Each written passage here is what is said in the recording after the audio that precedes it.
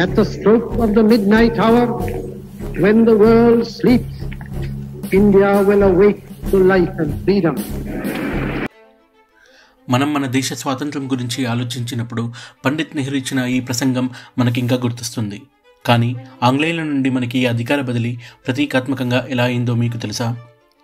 మన సినిమాల్లో తరచూ చూస్తున్నట్టు బ్రిటిష్ జెండాను కిందకి దింపి మన త్రివర్ణ పతాకాన్ని ఎగరవేయడం అయితే జరగలేదు. మరి ఎలా జరిగింది? ఆగస్టు 15కి కొన్ని వారాల ముందు ఆనాటి viceroy lord mount baton Nehru గారిని పిలిచి, మీరు ఈ అధికార బదిలీ ఎలా జరిపించాలని అనుకుంటున్నారు అని అడిగారు. సందిగ్ధంలో పడ్డ నెహ్రూ తన స్నేహితుడు చక్రవర్తి రాజగోపాలాచారిని సలహా అడిగారు.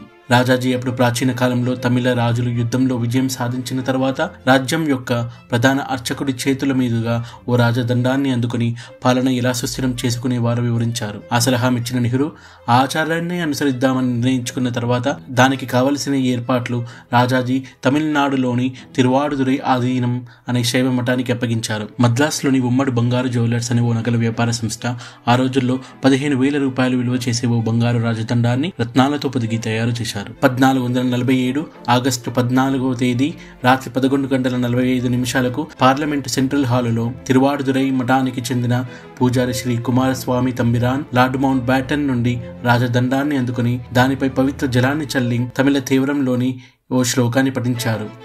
అందులోని ముగింపు పదాలు అడియార్ ఘాల్వనిల్ అలసల్వార్ ఆనై నమదే, అంటే ఈ మహానుభావుడు ముల్లోకాలను పాలించుగాక అని దీవించి నెహ్రూ నుదుటిపై ఈ విభూతిని రుద్ది ఆ రాజదండాన్ని అందించారు. అలా మన దేశం ప్రతీకాత్మకంగా ఆంగ్లేయుల పాలన నుండి విముక్తి చెంది స్వరాజ్యం వైపు అడుగులు వేసింది.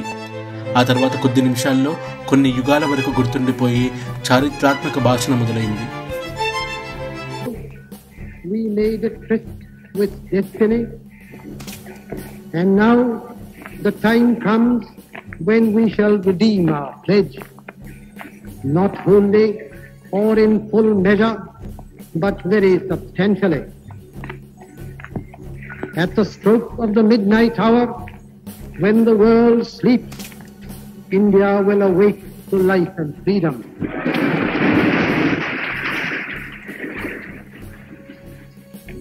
A moment comes, which comes but rarely in history, when we step out from the old to the new, when an age ends, and when the soul of a nation, long suppressed, finds utterance.